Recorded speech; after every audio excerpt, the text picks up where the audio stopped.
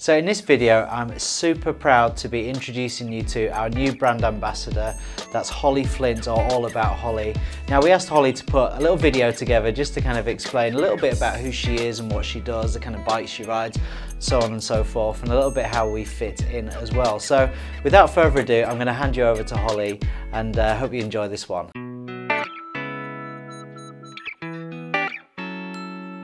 Hi, I'm Holly. I'm the new ambassador for Knox, and they've sent me some questions to answer so that you guys can get to know me a little bit better.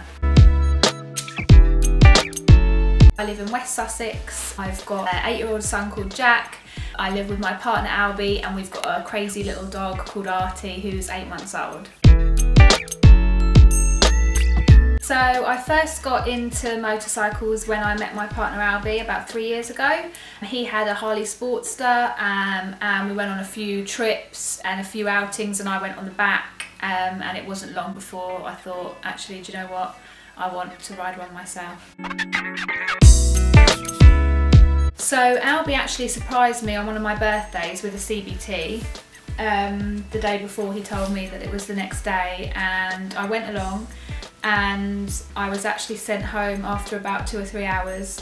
I was the only one that wanted to do the CBT on a manual bike. Everyone else was doing it on scooters, and they were basically saying to me, you know, just do it on a scooter, get through it, and then you can go on from there. But I just wanted to start the way I meant to go on, and I knew I was never gonna ride a scooter, so I stuck with my guns and I did it on a geared bike. And they just said about midday, I was holding everyone up, and they sent me home. So I booked another one in my local area at Dunsfold a couple of months later, and I passed that.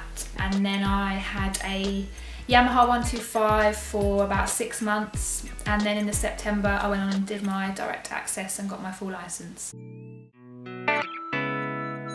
My first bike was a Yamaha YBR. It was a 125, it was in red. I called it Whisper because it was so quiet, but I loved it, I loved that bike. So my current bike is a Harley Sportster, it's an 883.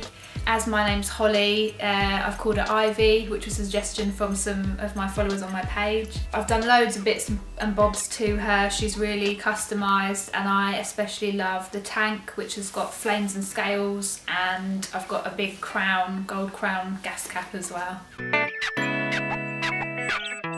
There's so many bikes that I love. I really like cafe racers. I really like some of the old retro kind of bikes, Norton. If I was to say my dream bike, it would probably be sticking with a Harley, and it would probably be an upgrade from what I've got now, one of the bigger models, maybe one of the new Softails. For me, the best part about biking is I love the community that's centred around biking. I've met so many great people through riding. I've just made so many friends, and they are kind of mainly guys, so it's just like I'm just surrounded by all these big brothers now that I never had.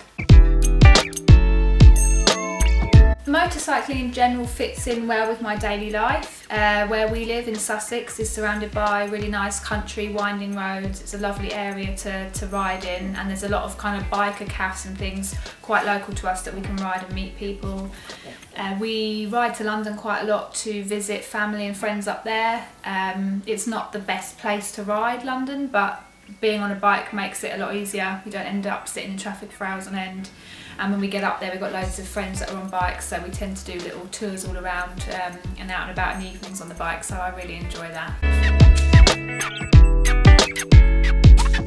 I've done some great trips on the bike, mainly days out and shows. I would love to do something overseas. I've never ridden a bike abroad, so I'm thinking this year I would definitely love to do something further afield.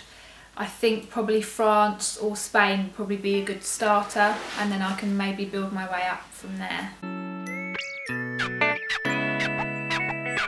I wouldn't say that biking being a predominantly male scene has affected me in a particularly negative way. I've had the odd comments online, it's always online, The word hipster's been thrown about quite a few times. I still don't really know what that means. Yeah, you get the comments, you know, about being a real biker and things like that. But in the main, I found it quite a positive experience, even though it's predominantly male. Definitely finding suitable clothing to wear is a nightmare, and has been a nightmare. But other than that, like I said, I've made some really good friends, and I do definitely think that biking is on the up for women. I first started my blog up, a couple of my friends actually had suggested it to me, you know, you should sort of do something along the lines of your biking and what you get up to. It's quite a niche. So I just after a while thought, okay, let's give it a go. I didn't fancy setting up like a complete whole website because I thought it's hard to drive people to view things like that, but Facebook's so accessible, Instagram's so accessible, so I just started the blog up through my social media and just seeing where it goes from there. But it's a really fun page. It's we have a lot of discussions and some debates, and yeah, I really enjoy it.